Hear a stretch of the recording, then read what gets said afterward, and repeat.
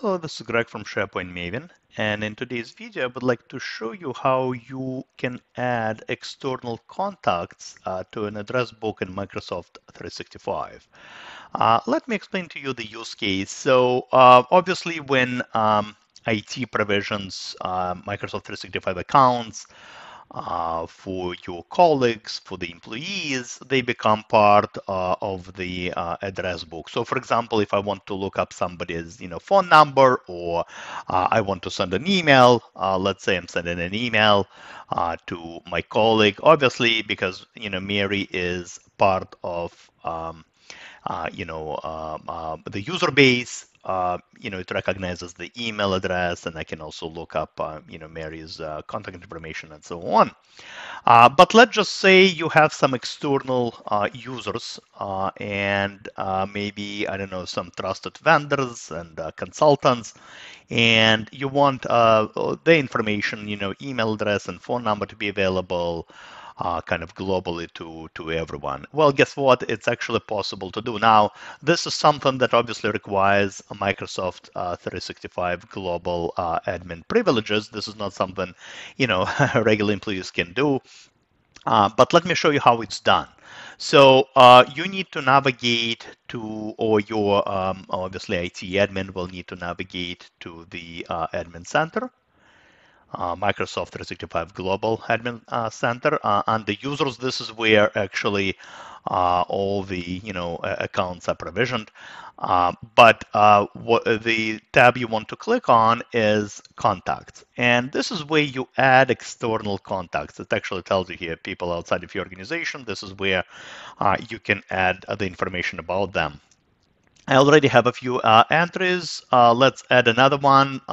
First of all, you can add them one by one, or you can even, kind of import them using the CSV file, which is pretty straightforward. But let's just add one contact. I'm going to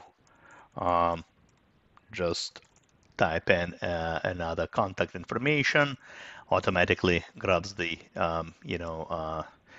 the email address, the display name, and let's provide an email address.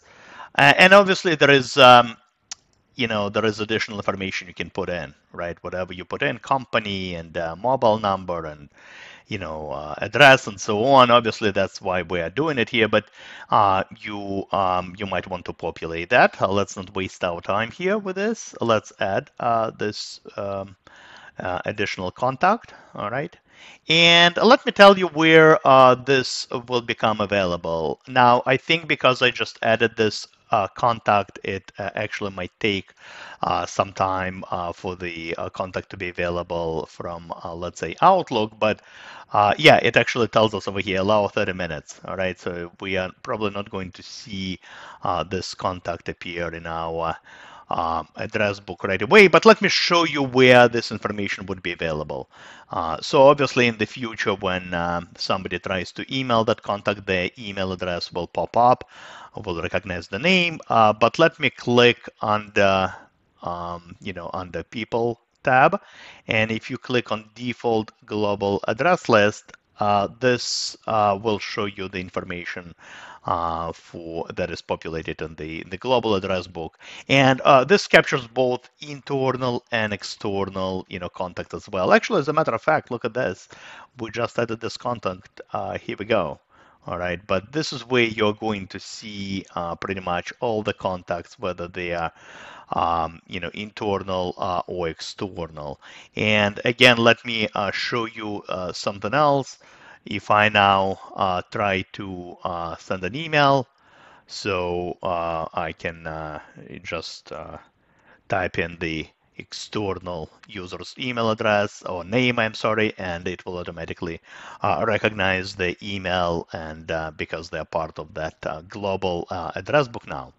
So super convenient in my opinion. I mean, the only drawback, I guess, right, it has to be done. This has to be set up within the admin center, obviously by global admins. But once you add your trusted partners in there, they will become available to the whole organization, and you can easily look up